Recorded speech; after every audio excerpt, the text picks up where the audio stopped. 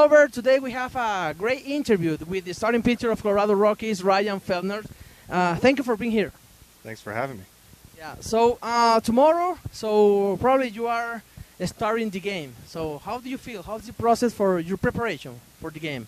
Yeah, it feels good. I got everything done this week that I need to get done in between starts, and just saw Philly a couple weeks ago. So looking forward to being back out there again tomorrow. Yeah. So we want to know about the beginning. Okay, when you start to play that beautiful game. So when did you start to play? I was 4 years old. I started really young. So my dad played baseball in college, and from playing catch at an early age in the front yard, and then 4 years old is when I started, and from there it became my favorite sport slowly. There was basketball and football were involved as well, but by the time I hit high school, we just focused on baseball. So you say your father played in college, baseball, yeah. So he was the most important person when you were starting to play. Yeah, he was. He was the one that introduced me to the sport. When I was growing up, we have a lot of memories going to the field every weekend, and so he was definitely the most instrumental part in me playing baseball today. So, and you say you play basketball and football too. So what did you choose baseball? Yeah, so in football I didn't like getting hit very much, so that was an easy choice. Basketball I was pretty good, but decided that my talents were more suited for baseball. So, once I was a freshman in high school, I just decided to focus on baseball. So, what about the power in your arm? So, you were born with that, or you practice? I think it's a little bit of both. I have longer limbs, but I practiced a lot on my mechanics growing up, and like I said, just from playing catch with my dad in the front yard, I think I threw so much as a kid to where now I feel like my arm is somewhat resilient to that. So it's been built up, but I was also, I think, born with a little bit of natural ability. And what did you learn about the different kind of pitches? Yeah, so it's kind of been an evolving process as I've gotten older. I still have my same change-up grip from when I was 9 years old, but all the other grips have changed, and so it's just about learning and making adjustments when necessary. I'm always trying to learn from other guys on the team, and growing up I was always watching YouTube videos on how other professionals were throwing their pitches and whatnot. So it's just about what works for you, and I ended up settling on some grips that are working for me. Got it. So please, can you show us your different kind of pitches in the camp, please, and you can maybe explain a little bit about the pitches. Yeah. So this is a four-seam fastball here. I just try to stay behind the ball, making sure both fingers are coming off at the same time for more efficient spin. Here's my sinker. It's a one-seam grip, so when it comes off my fingers, the one seam splits the middle of it and creates some sink. So that's the sinker. Change-up is kind of right off of that. I feel a split between these two fingers. Those come off first, and then the middle finger sets the axis at the end. This is a more complex pitch, and it's best when I'm throwing a lot of reps with it. So the previous couple of years I didn't really have it, but once I started to play catch with it more often, it came back pretty quickly. And then slider is just an offset four-seam grip. I don't think this way too much with it. I kind of just think that way, and pulling down that back kind of bottom quadrant of the ball. And then curveball's right here. This is always a work in progress. I change this grip a lot, so it's hard for me to get to the front of the ball on a curveball just with my slot, so I'm messing with that all the time. But amazing, your arsenal. Okay, yeah, congratulations. So how do you work your mind when you are starting pitching, because everybody see you, how do you work your mind? Yeah, so I think it's different. I came out of the bullpen a little bit in college. That's just a short burst. You have one or maybe 2 innings in you. That's a different mindset.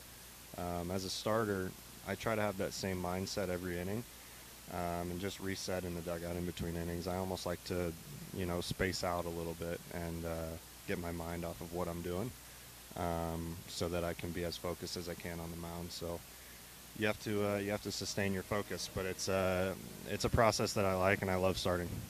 So what about the altitude? To pitch in the altitude, how do you feel?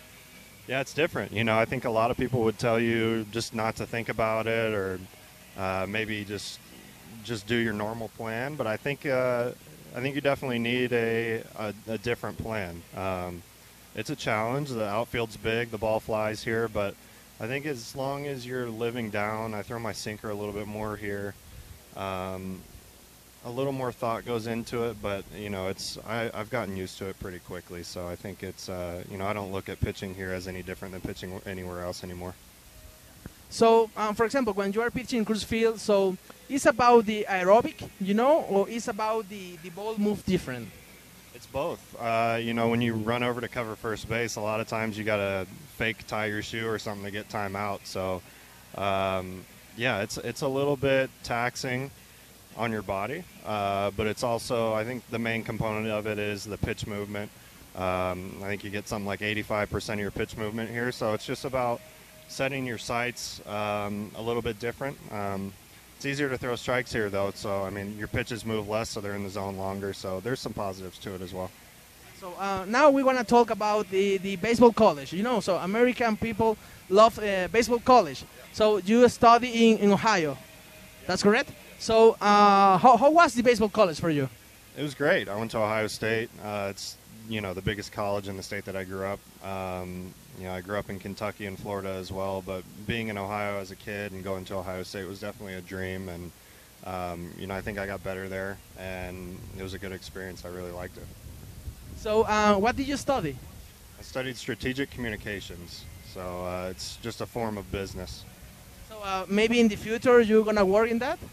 Yeah, I'm not sure. You know, I've never really known exactly what I wanted to do after baseball. You know, I think I've acquired so much knowledge about pitching that I'm slowly starting to think that maybe I would be a good asset and be able to help people out in the pitching department. As far as, you know, just because I've acquired so much knowledge, I wouldn't want that to go to waste after I'm done playing. So I'm not sure. I'd be open to a business job, but I'd also like to stay in baseball. So we'll see where it takes me.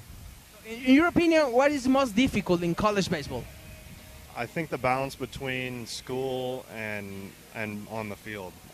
You know, we had really good tutors at Ohio State, so they helped me a lot. Just be able to focus on what I needed to do on the field. But I think that's the biggest hurdle for most guys, and it is tough. But I always knew that baseball was what I wanted to do, so I put most of my effort towards that. School, you know, it took care of itself, and I did well. But I would say that's the toughest part. Mr. Ryan, I'm going to tell you some special days in your career, and you're going to tell me what do you remember, okay? So what about the day when you signed your first contract? Yeah, that was here at Coors Field. I was lucky enough to come here to sign, and, you know, being fresh out of college, that was pretty cool. I remember walking up the steps here into the dugout and looking around at the stadium and just being kind of enamored at how big it is, and but that was a great day. That was a really cool day. What about your debut in MLB?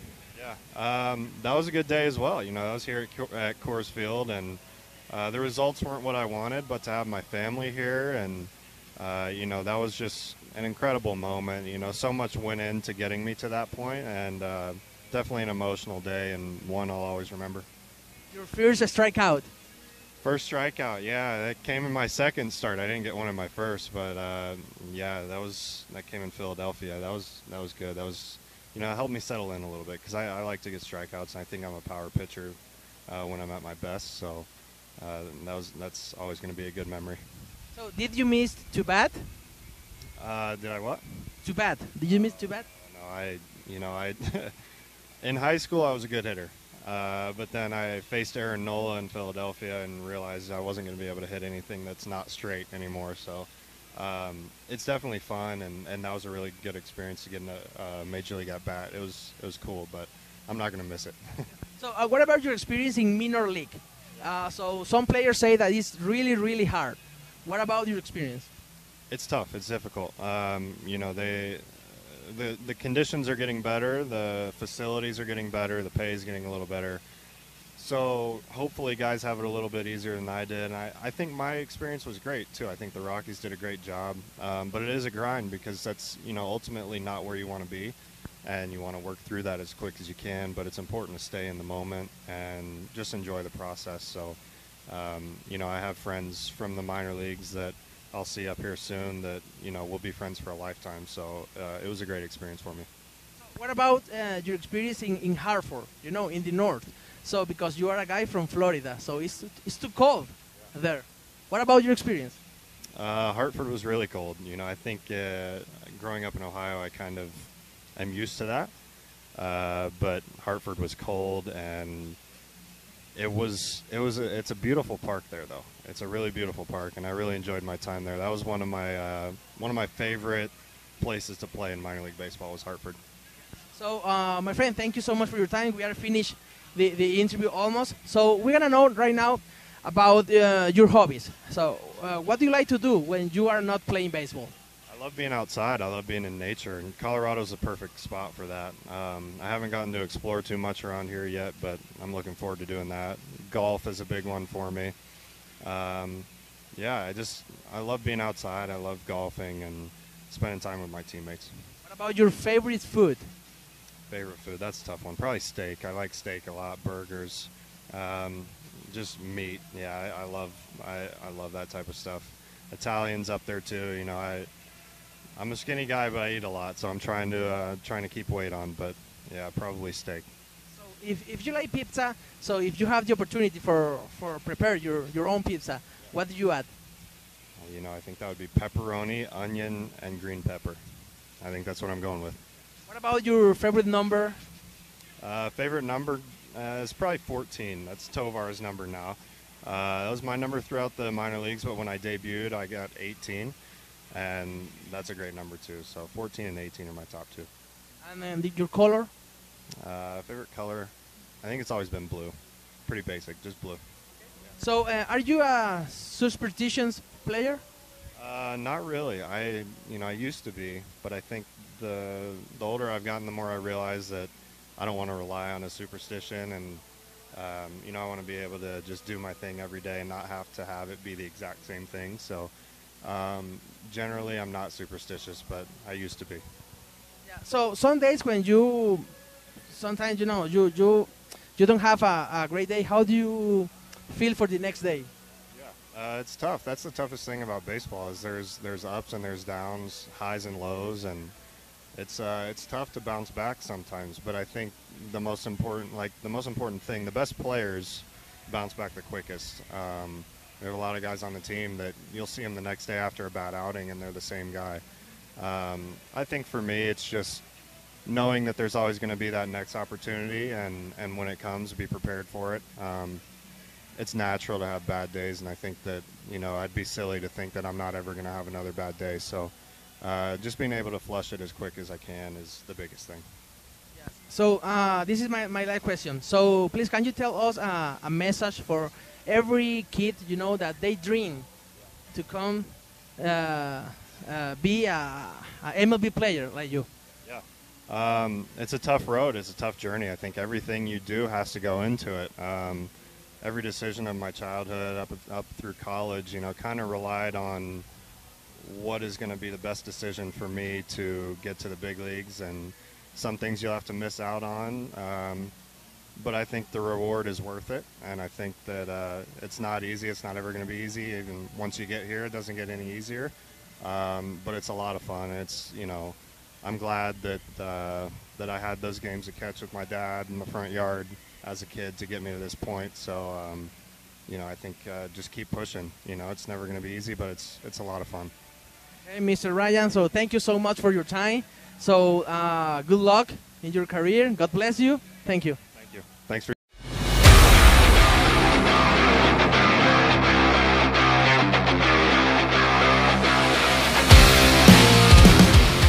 el periodista Abel Flores, acreditado para cubrir el béisbol de Grandes Ligas desde Colorado para el mundo. Y te invito a seguirme en mi cuenta Amantes del Béisbol 2021, donde encontrarás contenido exclusivo, entrevistas, informes, reportajes, comentarios exclusivos de nuestros peloteros Grandes Ligas de Venezuela, República Dominicana, México, Puerto Rico, Panamá. Un contenido exclusivo que no encontrarás en ninguna otra plataforma, ni en televisión, ni en radio, ni en prensa. No esperes el noticiero de la noche. No tienes que leer la noticia del día de ayer. En esta plataforma multimedia te brindamos toda la información.